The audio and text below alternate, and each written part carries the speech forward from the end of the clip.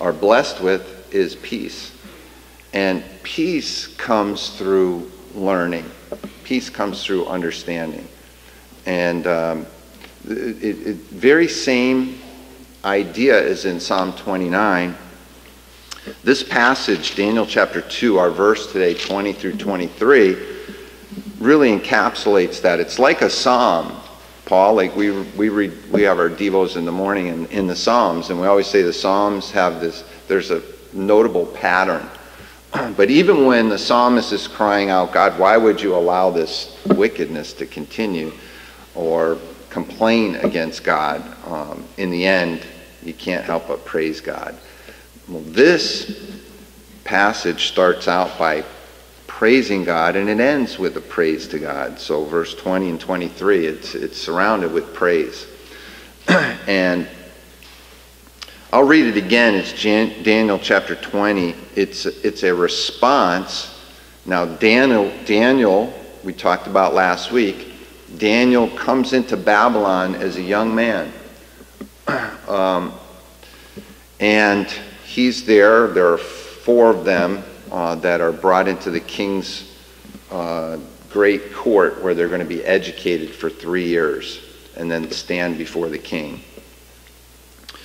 And Daniel, he comes from the nobility of Israel and probably had a pretty good life as somebody who's comes from means, we would say, and then finds himself, likely his family was killed in the siege, and Daniel ends up being transported to Babylon. And his whole world gets turned upside down. And yet, the attitude of Daniel is remarkable. Now, we read it. Anytime we read a narrative, we just accept the story. We read it and we kind of just go along with the story. That's what the story says. But if you consider, I don't know if I'd be so gracious if I had to leave my comfortable confines abruptly, by force, and then be taken to a strange land. I had my house guest that left this morning, they spent time in Lebanon. And so we were talking about, some of the common events that we had. And I said, when I spent the summer in Nepal, and I read all kinds of books on the political structure. They try to prepare you, whenever you go into a place. And I had never been out of, the confines of the United States. And next thing you know, I'm on the other side of the planet. Just the plane ride alone was terrifying to me. But it worked out okay. But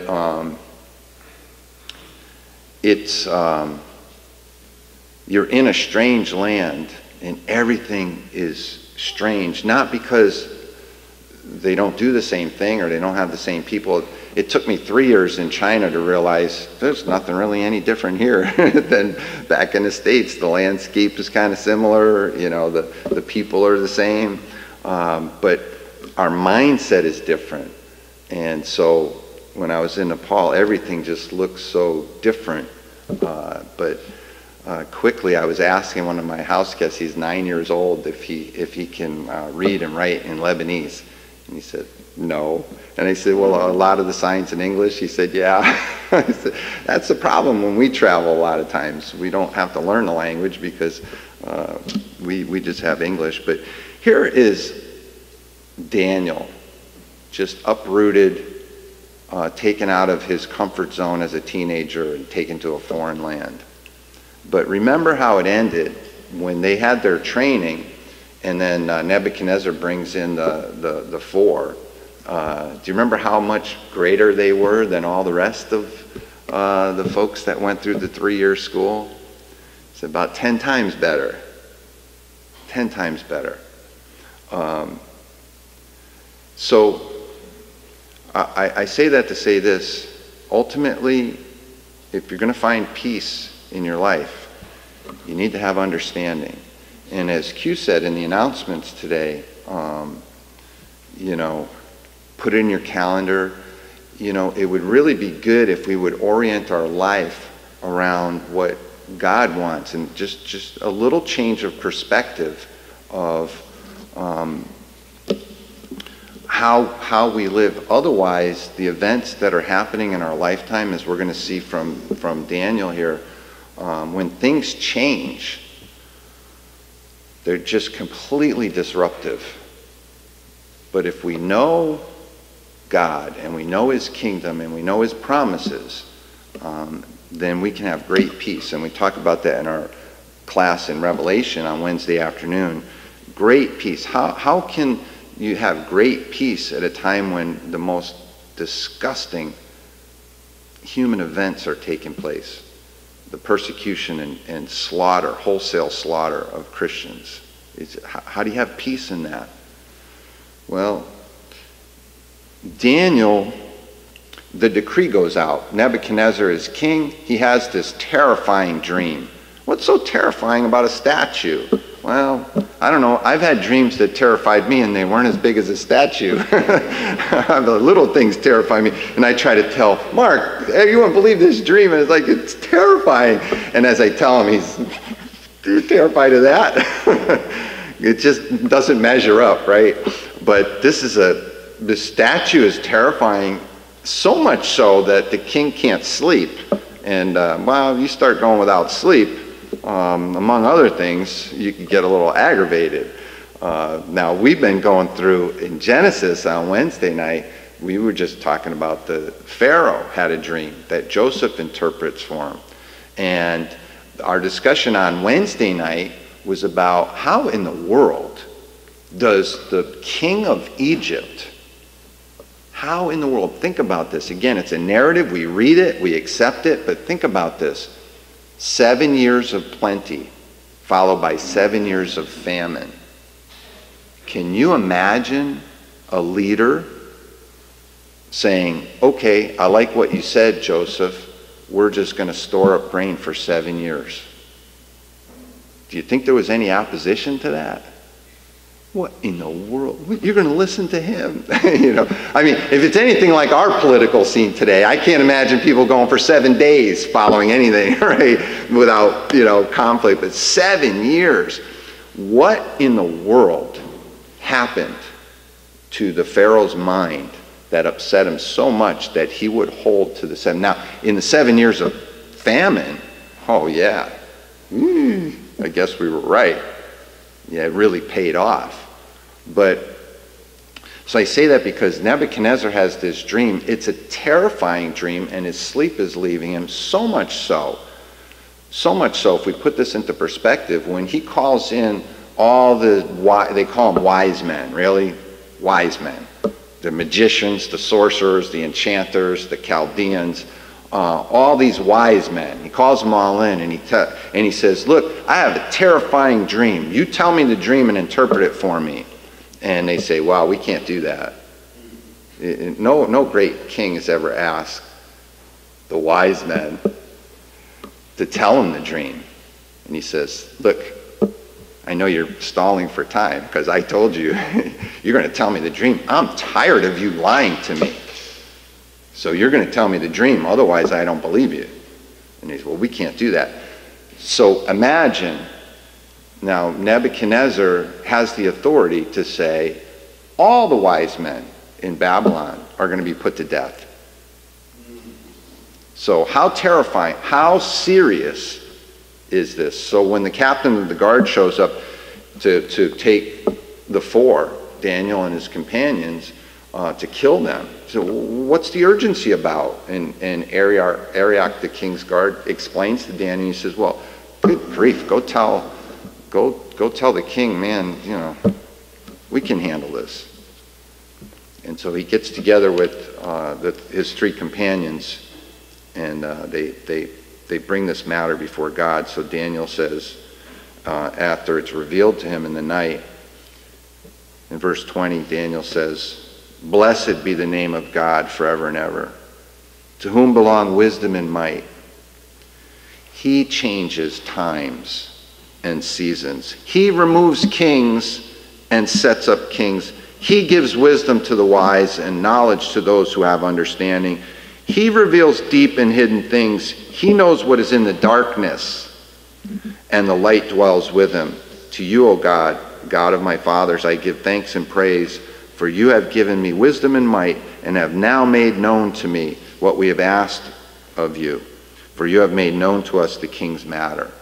So, if we're going to have peace, we need to have praise. We need to praise God. And by praising him, that means we accept he is God. So I want to put something out here because it inevitably comes up in our classes, and especially as we're going through Revelation. Revelation, I'll just say it plainly. It's not a secret. It's not that you guys don't know this. Revelation, Daniel, and Ezekiel are the most abused books in the Bible in our day and time. You have people telling us that Daniel is about things that haven't happened yet. Revelation is about things that haven't happened yet. And you know, here's the statue. If you're unfamiliar with the statue, this terrifying statue that Nebuchadnezzar sees has a head of gold, and it's brilliant, by the way. And it says he's frightened because it's so brilliant. But it's a head of gold. It's got a bright head of gold. And then it's got this shoulder and arms of silver, and then this bronze midsection, and then there's this iron thighs going down the legs, but the feet are iron, comes down to iron and clay mixed together so that the toes are mixed with iron and clay. And so it's a terrifying image. So you can imagine when Daniel goes before the king and tells him, wow, here's what this image is. Imagine what must be going through your mind if you're the king. Who can come up with something like that? All right, you got my attention, number one. So Daniel goes in, and look what he says in verse 27. Daniel answers the king, and he says, "No wise men, enchanters, magicians, or astrologers can show to the king the mystery that the king has asked. But there is a God in heaven who reveals mysteries, and he has made known to King Nebuchadnezzar what will be in the latter days.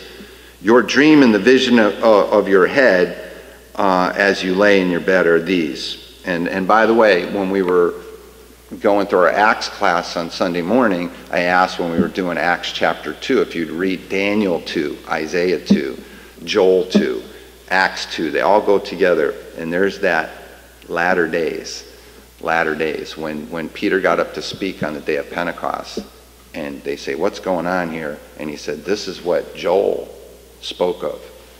These are the latter days. Get that." The teacher would say, "Nail that down." All right. "To you, O king," in verse 29, "as you lay in bed, came thoughts of what would be after this. And he who reveals mysteries made known to you what is to be.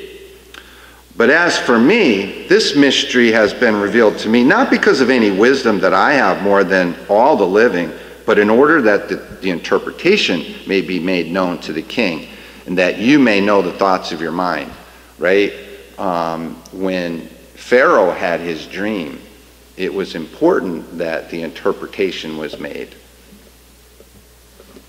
And so Daniel's saying, God didn't give this to me. I didn't come up with this. By the way, when God prophesies, okay, this is not a prediction. This is a pronouncement. This is not, gee, I think things are, we have many modern day prophets, over the years too, that predict things. And then they get all this acclaim if their predictions come true, as if they're, they somehow magically conjured it up. It's not hard to predict some things in the future because we're creatures of habit and we continually operate in cycles. All right, and there's really Solomon would say, nothing new under the sun. So it's not too difficult to extrapolate, or find out, hey, these are the times I'm living in. Here's where we are in the cycle. I can give you some ideas here. But God doesn't predict. God pronounces. So in verse 31, he says, you saw, O king, and behold, a great image. The image was mighty and exceeding brightness. It stood before you, and its appearance was frightening. Okay? So we need to understand it's so frightening that he's now, he's got attention. So, verse 36, this was the dream, now we will tell the interpretation. So again, in the dream, if you read through, it's the head, what I just told you, the gold. But also, look in verse 34, he says, as you looked, a stone was cut out by no human hand, and it struck the image on its feet of iron and clay and broke them in pieces. Okay? So there's a stone that is cut out, and it just comes in, it hits this statue, we call it a statue, right? It hits this image, and it breaks it into pieces. So, verse 35, the iron, the clay, the bronze, silver, gold, all together were broken into pieces and became like chaff of the summer threshing floors, and the wind carried it away, so not a trace of them could be found. But the stone that struck the image became a great mountain and filled the whole earth. Got that? Now, in my mind, when somebody says, okay, there's a stone that hits an image, if you could see that in your mind. There's an image, and as we talk more about the image, iron and clay don't mix very well. When clay dries, it hardens, it's brittle, right? So you could see if you hit that structure and you start busting up the base, that thing's coming down. But in your mind, it's like, all these metals, these precious metals, as they go up in order of value to the gold, they break, which seems odd, but in a dream it's okay. It's terrifying, right, in the dream. But they all break down and whoosh, they blow away. And the stone becomes a mountain, and the mountain fills the whole earth. Can you see that in your mind, a mountain filling the whole earth? In my mind, it's like this, it's almost like the board that we put up there that Sarah put the clouds and the mountains on, and it's like a silhouette. In my mind, it's like this silhouette that just goes and it fills the earth. Somehow it does it. So let's interpret this dream. Verse 37, you, O king, the king of kings, to whom the God of heaven has given the kingdom, the power and the might and the glory, and into whose hands he had given wherever they dwell, the children of man, the beasts of the field, the birds of the heaven, making you rule over them all. You are the head of gold. All right. Here's what we're going to see. 4 kingdoms. 4 kingdoms. And you, Nebuchadnezzar, are the head of gold. You're the first kingdom. That's Babylon. Okay? I'm going to tell you how easy this is. It's Babylon. Babylon, you're the head of gold. Verse 39, another kingdom inferior to you shall arise after you, and yet a third kingdom of bronze, which shall rule over the earth, and there shall be a 4th kingdom. That's how I know there's 4 kingdoms, right? Not just because there are 4 different elements in there, but they say 4 kingdoms, all right? He says there are 4 kingdoms, strong as iron, because iron breaks to pieces and shatters all things. And like iron that crushes, it shall break and crush all these. But, verse 41, watch this. And as you saw the feet and toes, partly of potter's clay, partly of iron, it shall be a divided kingdom. But some of the firmness of the iron shall be in it, just as you saw iron mixed with soft clay. And 42, and as for the toes, and I just wanted to hone in a little bit on this verse because it's silly, all right? Can I just say it's silly to listen to people interpret the toes. Oh my goodness, as other kingdoms. There's 4 kingdoms. If we would just use these a bit, see with your eyes and hear with your ears. There's 4 kingdoms. I know there's 10 toes. That doesn't mean there's 10 kingdoms on the feet. Oh my goodness. They're partly of, what it says is, they're partly and they're brittle. Look at verse 43. as you saw, the iron mixed with soft clay, so they will mix with one another in marriage, but will not hold together, just as iron doesn't mix with clay. So you can see the kingdom, in this fourth kingdom, is not a very united kingdom, okay? That's what the toes represent, okay?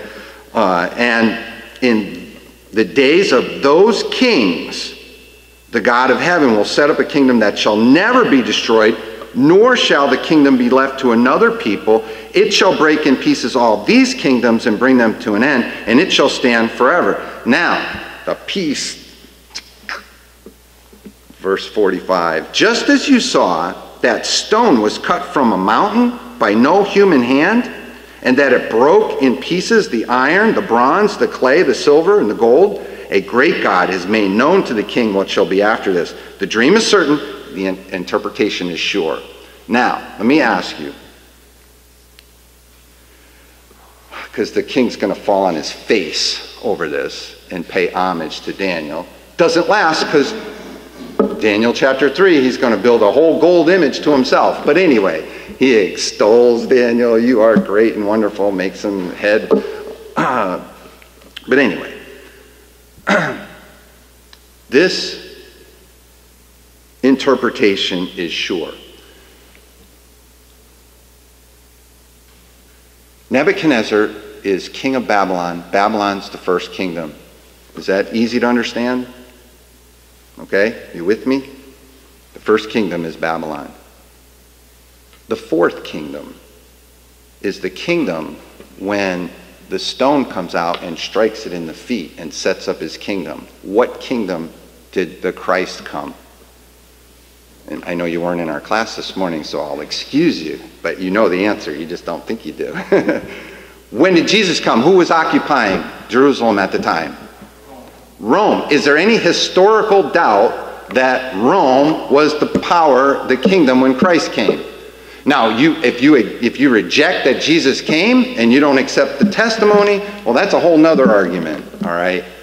But I'm talking about people that accept Jesus. You've got the first kingdom and you got the fourth kingdom, and they're sure. Babylon's the first, Rome is the fourth. Rome is the fourth. That's it. End of story.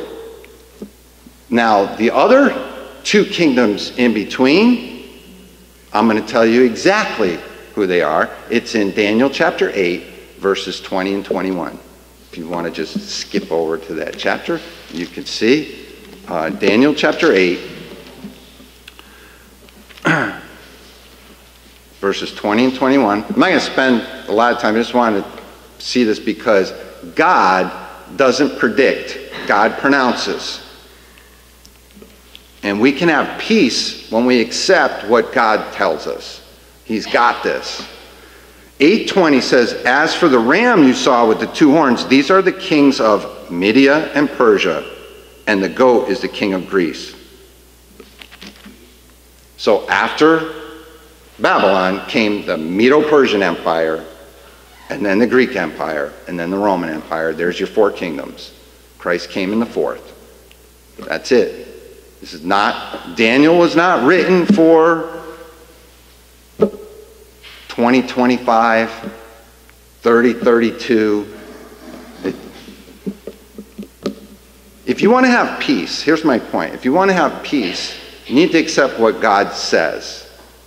People today are looking for predictions now in the future. What's going to happen in the future? And we're studying in the book of Revelation, and Revelation is telling them what happened. Everything happened. And now I made a contrast in our class that in Revelation 15 there's a mention of the Song of Moses. And the Song of Moses is talking about, is referring them back to the Exodus. When the 10 plagues happened on Egypt, they were 10 physical plagues. Moses led a physical exodus out of Egypt. They crossed a physical Red Sea. They went to a physical Mount Sinai, got a physical law. They went and crossed the Jordan, displaced the Canaanites, set up in Jerusalem as their center. That's history, world fact, okay? That happened. The Exodus that's being discussed in Revelation is of a spiritual nature, and the 7 plagues on Rome are spiritual. Janice asked, when he said, when he poured the wrath out, did all the fish die in the sea? No, it's spiritual. God did everything for our learning so that we would know he is God and he can be trusted. And what person is not afraid of the dark? And anybody who says, I'm not afraid of the dark, they're lying, Emma. Everybody's afraid of the dark, right? At some point. And if you've never, there's a place I'd like to go there, but it's very frightening. If you've ever been in a real dark room where there's no light and no sound, I've been in a sound room, it's terrifying just when there's no sound, because what you hear in your head is scary. But God knows. He says God knows what's in the dark. He knows. God knows history. He's playing it out. And I said in our study in Revelation, when God is talking about all this apocalyptic stuff and Armageddon and the world coming to an end, could it be that the saints in heaven are witnessing God's judgment to them who don't live in the time that we live in? God is satisfying their cry, God, how long will this happen? How long will this go on? But for them, the judgment is sure. But for us in human time, it takes time to work itself out. But no doubt, the four kingdoms, they've never risen to superpower status again. But the kingdom of God fills the whole earth. And I'm saying this because God sets up kings and removes kings. We've been very comfortable here in our environment with, this is, I talk with teachers in China that come over to China, and they're talking to the Chinese people about our political situation. They don't care. It's chit-chat. They don't. And I was thinking when I was talking to our house guests too, when we were kids, I always point to Claudia because we were kids in the same neighborhood. We didn't hear news all the time, and good grief, it's raining out. It's a wet summer. Last year was a hot summer here, but there's forest fires going on all over the place. It'd be nice if we could share some of our rain with them. It just doesn't work out that way. God gave us this for our learning.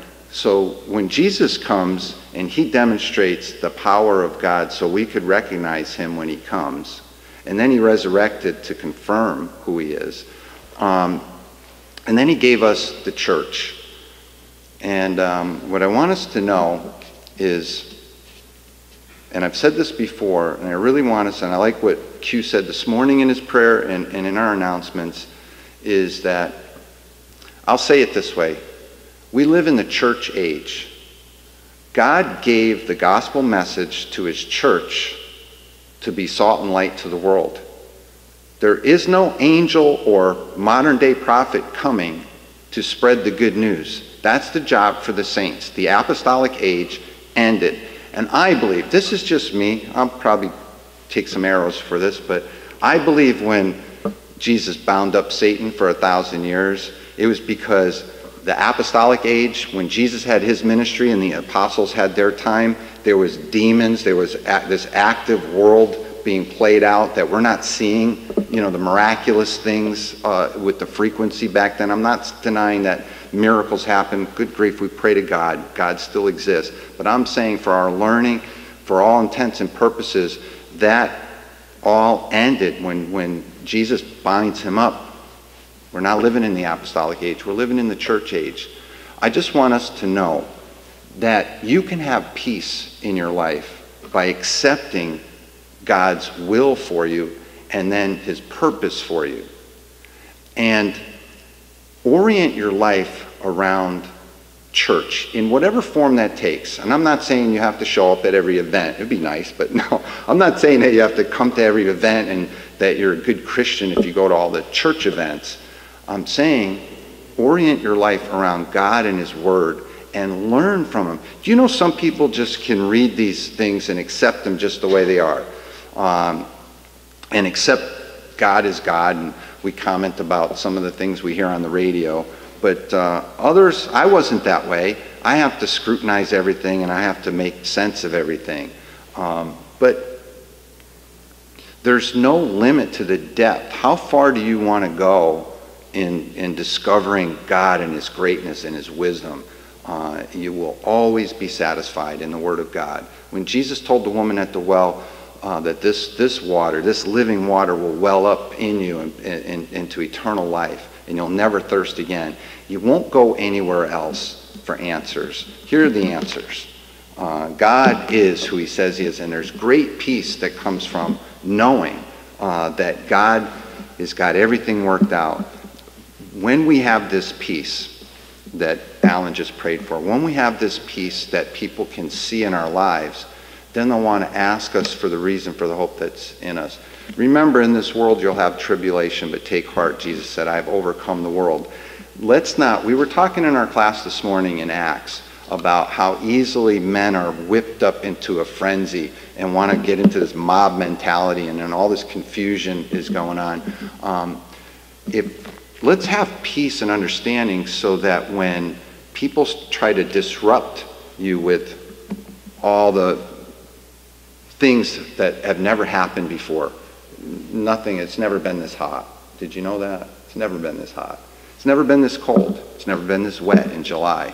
We live in unprecedented times. It's never been this bad. I marvel at the people that say this, that tell us that we have had ice ages and age of volcanoes. Then what, was it not hot during the volcanoes? Was it not cold during the ice age?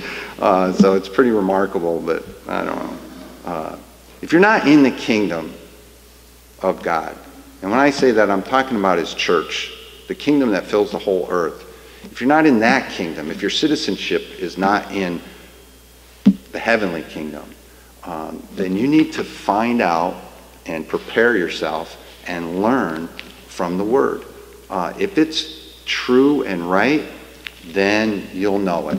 I think God created us with enough intelligence to work this out. But like I said, most of the problems that we have are not because of what the Word says, but because of what other people have said about the Word. All right, so it's pretty straightforward. I have somebody else I'm encouraged to bring to our Wednesday study. Same thing. Somebody's very skeptical about church people, but no, we'll read the Bible. Let's see what the Bible has to say. So let's be people of the Word.